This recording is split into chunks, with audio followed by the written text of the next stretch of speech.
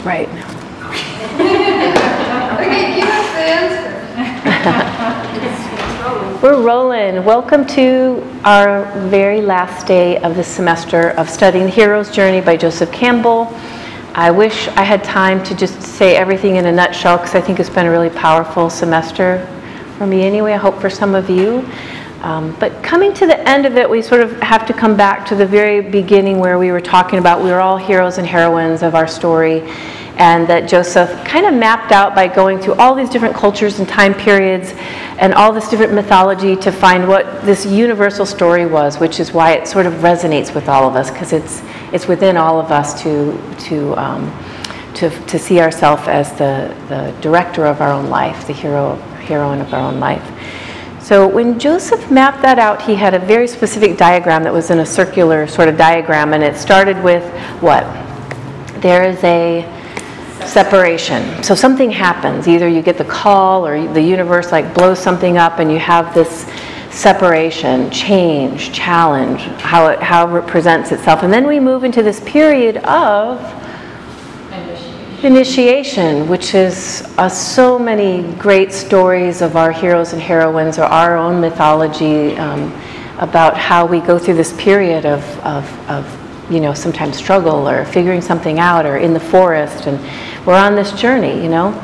But then today is the end of it, so we're going to come to the very last part of this whole idea of there's a separation, we go through initiation, and then how do we wind up? Return. So what is a return? Bringing gifts back. Bringing gifts back. Yeah, so bringing gifts back could be for yourself. Like in the story of The Wizard of Oz, a classic story we all know, she comes back and the gifts are really for her. She's a different person than the one that left. Alice in Wonderland, she's like, I'm not the same person I was. It doesn't make any sense to go back there. You know, we come back with this experience. We come back being stronger or have grown. So that's a big part of return, is what you return with. And we can see in our own lives all these like little, you know, all these times that we've gone through these little returns or big returns, and what we brought back to our life and who we are because of it. But there's another component to return that I think is part of our human makeup, and that is that we give back to the community. And I was using an example of one of our very own students who's not here today, but we have a student, Kelly, who's been with me now, studying Ashtanga with me for 20 years. And when she first came to me, she'd had her heart transplant. She had a virus, it was very unexpected, and she fortunately had a successful heart transplant. And Kelly really felt like that her Ashtanga was one of the ways that she kept herself strong and healthy and managed all the meds that she had to be on to sustain her heart.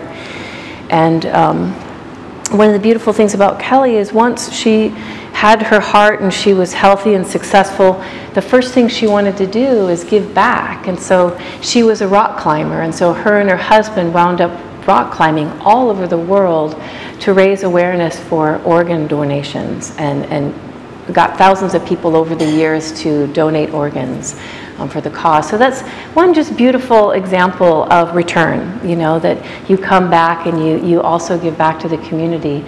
I was talking about Viktor Frankl, of course, and how he gave back through his logotherapy, and he gave back to the people within the concentration camp with him. And then last week's example, of course, was Nelson Mandela. And last week I read to you a poem that really sustained him. It was one of the major things that sustained him during his imprisonment. And the poem Invictus means unconquerable soul. But I want to back up a little bit and talk about the man who wrote the poem. So who wrote the poem? William Ernest Henley. By the way, I don't know why last week I said James. It's William Ernest Henley. And he was a poet, a British poet in the 1800s. And he wrote that poem in 1875 when he was in the hospital struggling with tuberculosis, really struggling with his life, struggling to survive. And that is when he wrote a number of poems, Invictus being one of them.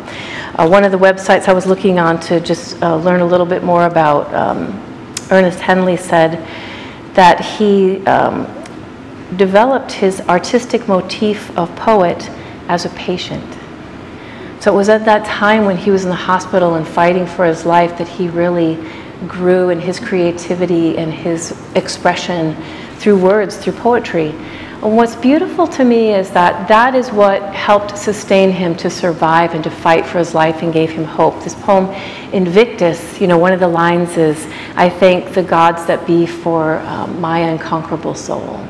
You know, we're all familiar with the last two lines. I am the master of my fate. I am the captain of my soul. Like he had this hope. He had this strength. So 100 years later, there is a man in South Africa who's incarcerated in prison, and he's reading this poem. And this poem sustains him. And we've heard the story of Nelson Mandela, that when things were hard and he couldn't bear it, he would recite this poem, and it would give him hope, and it would give him strength.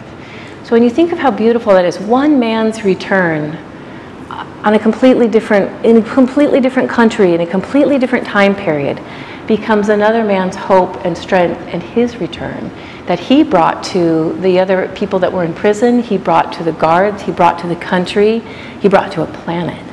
You know, was his return that he gave all of us. I love the story, and it's on our website if you'll check it out. It's on the homepage, thanks to Sophia. A beautiful interview with Morgan Freeman, because he played Nelson Mandela in the beautiful movie Invictus. If you haven't seen it, I absolutely love it. And in that interview, he says that he was able to really spend 3 years with Nelson Mandela to really learn his character and learn the man that he is. And he talked about what a beautiful, quiet man he was. And when he walked into a room, he did not demand the room, but the room gave himself. They gave themselves to Nelson as his way of leadership. And he said this really happened in prison, and it happened like this. And I love this story, I'll get choked up. They did a lot of things to the prisoners, but one of the things they did is they tried to humiliate them. And so instead of giving them prison, they took away their prison uniforms and instead gave them children's shorts and made them wear the children's shorts that didn't fit them. And there was only one man who was an Indian man who was given longer shorts or had longer shorts. And he said to Nelson Mandela, Madiba, you take my shorts. And he said, no, they will call me Mister, and I will have long shorts. And he said that not like, I'm gonna be, you know, I'm gonna teach them to respect me, I'm gonna, da, da. He said it like, no, this is how it's gonna be. And then he said in the interview, this is how he did it. He said he knew one of the guard's son was very, very ill, and that guard came to work late or whatever that day, and Nelson called him over to him, and he said to him, how is your son? And that is how he earned their respect and their friendship, and how he changed the moments that he was incarcerated. You know what? I love thinking about the fact that Nelson Mandela did not have any idea that he would be the president of South Africa and that he would be able to implement the change that he did. All he knew is that he was waking up an imprisoned man. And I love that he chose love, that he chose compassion, he chose kindness in the moments of his life. So fast forwarding now to lightning bugs. Sean, in his new book, Sean Aker, Big Potential, starts this book off with a story about lightning bugs. Are you all very interested for me to tell you about lightning bugs? So there was a scientist, an American scientist in 1935 that went all the way to Southeast Asia jungles to do some research. His name was Hugh Smith.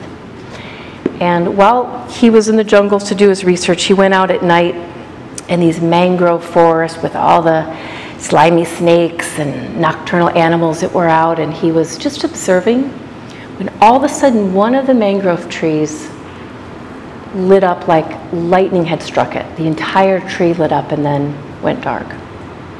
And he was like shocked. He didn't know what he'd seen. He's like, it wasn't smoking, he didn't see any lightning. And then a few seconds later, it happened again. The whole mangrove tree lit up and then went dark. A few seconds later, 1,000 feet of mangrove trees all lit up at the same time and then went dark. And he didn't know at the time what was happening. He was just like, it seemed magical to him. That he's a scientist, so then he figured it out. It was these lightning bugs. And they were, well, do you know why do lightning bugs light up in the first place? Yes, so the male lightning bug lights up to attract their perfect partner. So they're like, whoa, whoa, hey, look at me, I'm so handsome, come get me, right? So that's what the lightning bug does. So he didn't realize at first, like when he realized what it was, he went and researched and studied this, and he realized what was happening is these lightning bugs were all lightning bugging lightning together. So he wrote in this very prestigious science journal about what had happened, this phenomena, and of course no one believed him. It took him 3 years and other scientists to help prove what had happened. What had happened is this. One lightning bug in the mangrove forest, this is just like evolution, like survival, right? One lightning bug going like, check me out, has a 3% chance of finding their perfect loving mate. 3% chance. In this big dark forest, there's one little light going off. If, in fact, they attract each other, which is really cool if you look at the science, they can't see each other. They can't like send out like little noises like, boop, boop, it's time to get our mates. It's this node thing that they do. It's like, if you think of it like for us, like it's this vibration almost, this energy that pulls them all in, and that they know exactly when, because of that node, to shine together. There's not random lights. They all do their light thing at the same time and stop and do it at the same time. So if you attract all these other male dudes to come and do this with you at the same time, guess what your chance is to find your very perfect mate? 87%. So you go from 3% to 87% if you're all like doing your lightning bug thing together. So Nelson Mandela was a lightning bug. I said last week, both Viktor Frankl for me and Nelson Mandela were outliers. They are the ones we should study. How can we be healthy? How can we be happy? How can we make a difference in the world? And so their return became this light that attracted others, and has become this light in the world because of it. And it brings me to this. Happy anniversary.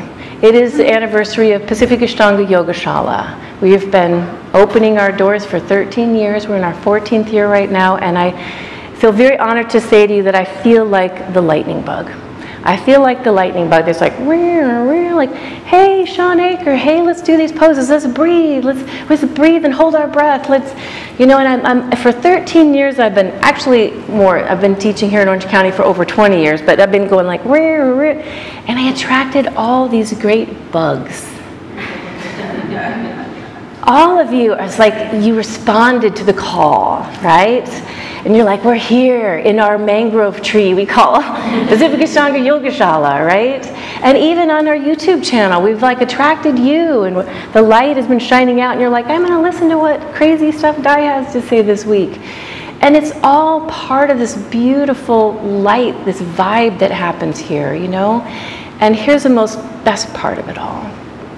This is what I love the most, is that we do our practice together, and we do our lights, and we vibe together, and then you guys all get in your car and you drive to your families and to your friends and to your homes and to your jobs, and you do your light, and you attract your own bugs, right? And you light up your own mangrove trees. She's crying, she's making me do it. I wasn't gonna, but she was crying.